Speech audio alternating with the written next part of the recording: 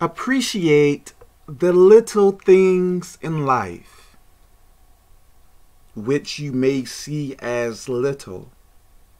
And you may say to me, Kevin, what are you talking about now? Okay. I think one of the reasons why you are so depressed or stay depressed often, I think it is because you focus more on your issues and not on the good things that God has given you.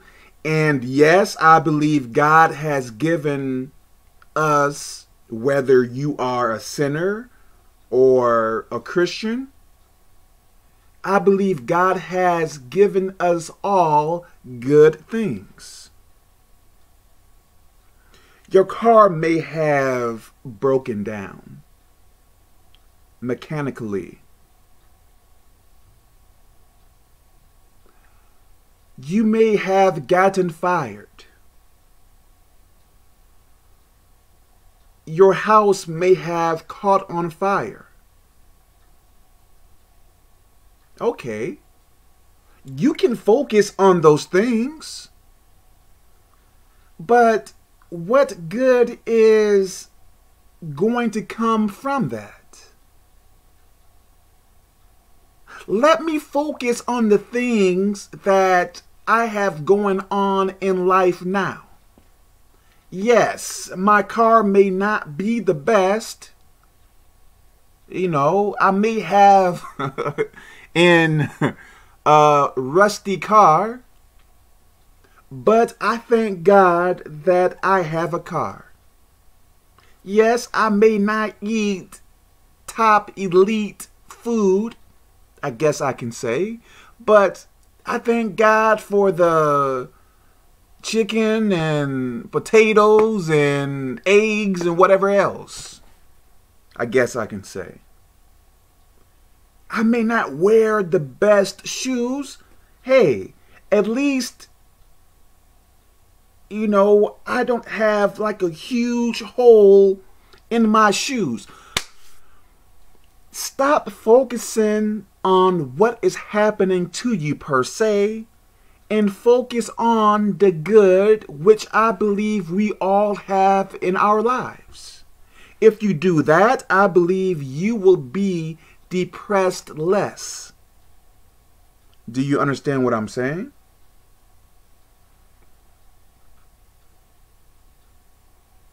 If you focus on bad things, myself, if I focus on everything bad in my life, I believe I would be depressed.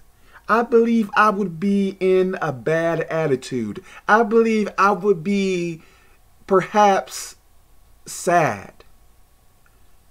But why in the world do I want to be depressed, sad, angry, bitter, hateful, and stuff like that? Let me focus on what I see good in my life, even if it seems insignificant. Some people may say, well, Kevin,